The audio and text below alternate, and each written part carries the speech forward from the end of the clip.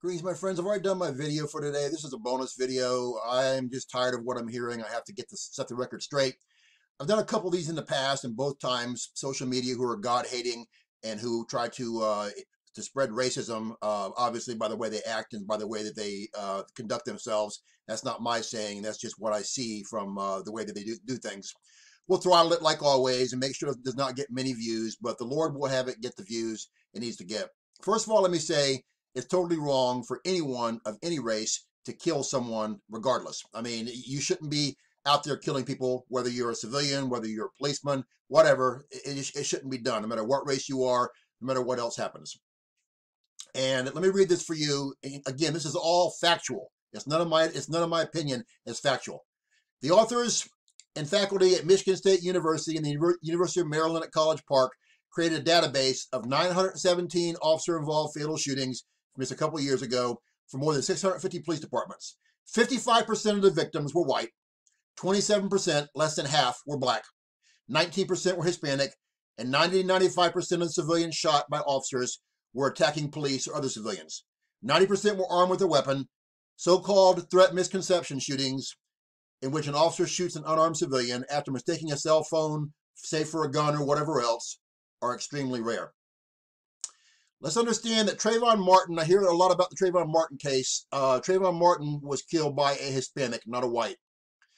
Ahmaud Arbery was killed by two rednecks who viciously killed a black man doing nothing wrong. They deserve to have the book thrown at them, and they'll get justice, I'm sure. I'm just going over a few recent ones. Jamar Clark. Police and paramedics on the scene claimed that Clark had resisted arrest and had attempted to grab an officer's gun. Bystanders claim he was handcuffed and on the ground. So this is a he said, she said. They're never going to get to the bottom of that one. George Floyd was trying to pass off counterfeit money when he was arrested. He didn't deserve to die. Shouldn't have had the knee on his neck to suffocate him. But you can't also call him a gentle giant and a great guy, as his family says, when he's breaking the law. Do great guys break the law? I've never seen any person of any color who's a criminal who fit that bill. It also reminds me of the other gentle giant from several years back who was caught breaking the law by selling counterfeit movies in front of his store. No, he didn't deserve to die, but again, he was not a great guy, no matter what his color was, because he was committing a crime. And if you're not committing a crime to begin with, the cops aren't going to be there to mess with you. Again, they shouldn't be killing you, but if you don't commit a crime, if you're a great guy and you're supporting your family and doing things legally, the cops won't be over there to mess with you, and nothing's going to happen. So understand that as well. You also never hear on the news when a black cop kills a white person. It doesn't fit their narrative. And if you watch it, their narrative, it makes anyone with any intelligence at all. And I have a sky-high IQ of 176. God gave it to me. Didn't deserve it. He gave it to me. So I'm very intelligent. And I can't wrap my brain around what looks like they're trying to start a race war by the way they do things. Around 200 whites kill blacks every year, while 500 plus blacks kill whites every year. White on white and black on black violence are about even. I grew up in one of the worst ghettos in America. I was called a black kid by most of my black friends because I was right there. There were very few whites in my entire neighborhood. It was mostly black, Hispanic, Haitian, Puerto Rican, Cuban. That's the way it was.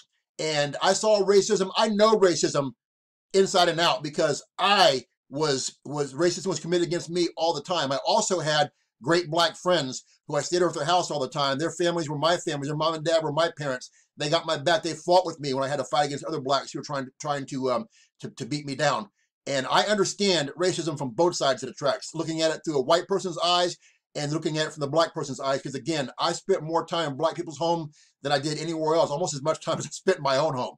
And I understand the way that it is. I know the way that it is. Most of my friends my entire life have been black.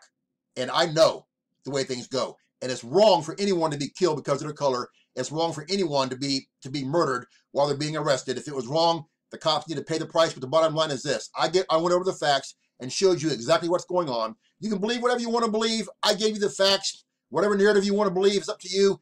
Racism needs to be healed, not just put out everywhere. Obama tried to make the U.S. into a racist bomb, and others have been doing it, and I'm tired of it, and I'm claiming get rid of the racism and start living like fellow brothers and sisters of all races, because Jesus Christ loves us all, no matter what your race is, and I do too. If you've never been saved or you're backslidden, pray the prayer I have in the box below the video. I love you. Share.